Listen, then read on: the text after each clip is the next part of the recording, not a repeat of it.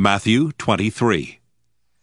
Then spake Jesus to the multitude and to his disciples, saying, The scribes and the Pharisees sit in Moses' seat.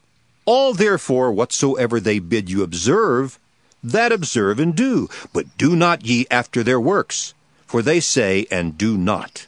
For they bind heavy burdens and grievous to be borne, and lay them on men's shoulders, but they themselves will not move them with one of their fingers. But all their works they do for to be seen of men. They make broad their phylacteries, and enlarge the borders of their garments, and love the uppermost rooms at feasts, and the chief seats in the synagogues, and greetings in the markets, and to be called of men, Rabbi, Rabbi.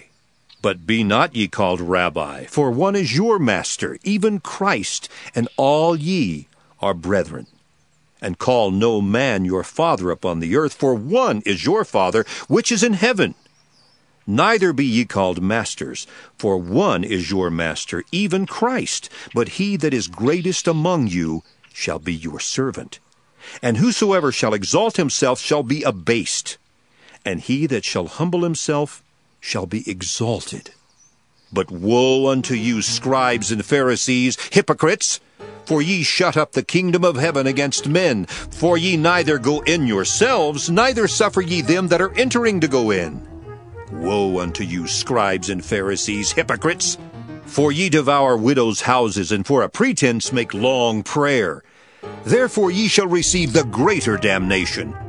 Woe unto you, scribes and Pharisees, hypocrites! For ye compass sea and land to make one proselyte. And when he is made, ye make him twofold more the child of hell than yourselves. Woe unto you, ye blind guides, which say, Whosoever shall swear by the temple, it is nothing.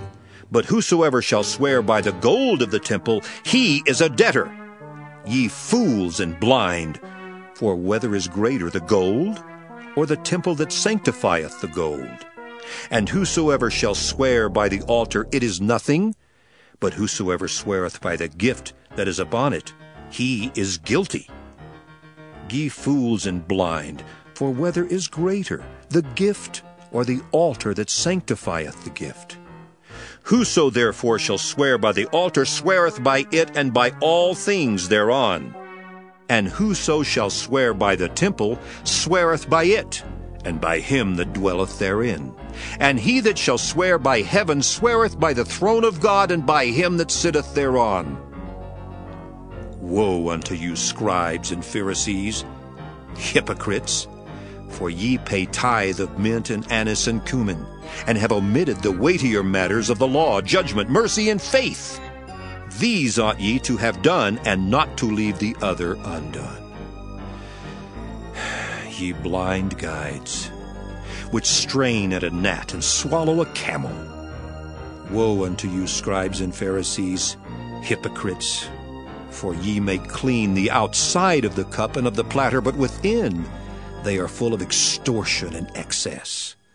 Thou blind Pharisee, cleanse first that which is within the cup and platter, that the outside of them may be clean also. Woe unto you, scribes and Pharisees, hypocrites!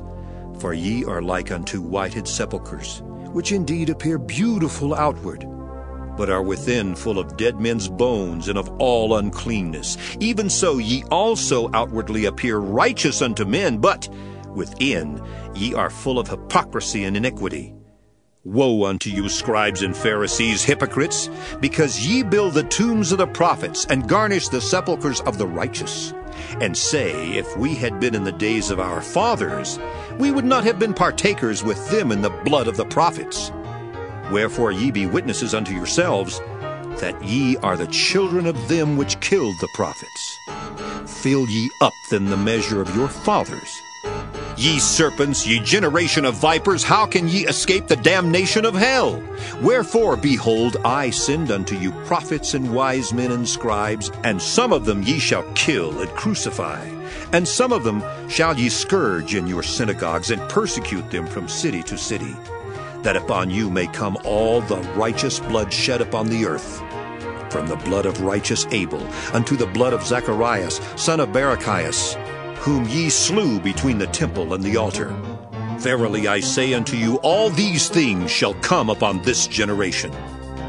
O Jerusalem, Jerusalem, thou that killest the prophets and stonest them which are sent unto thee, how often would I have gathered thy children together, even as a hen gathereth her chickens under her wings, and ye would not. Behold, your house is left unto you desolate.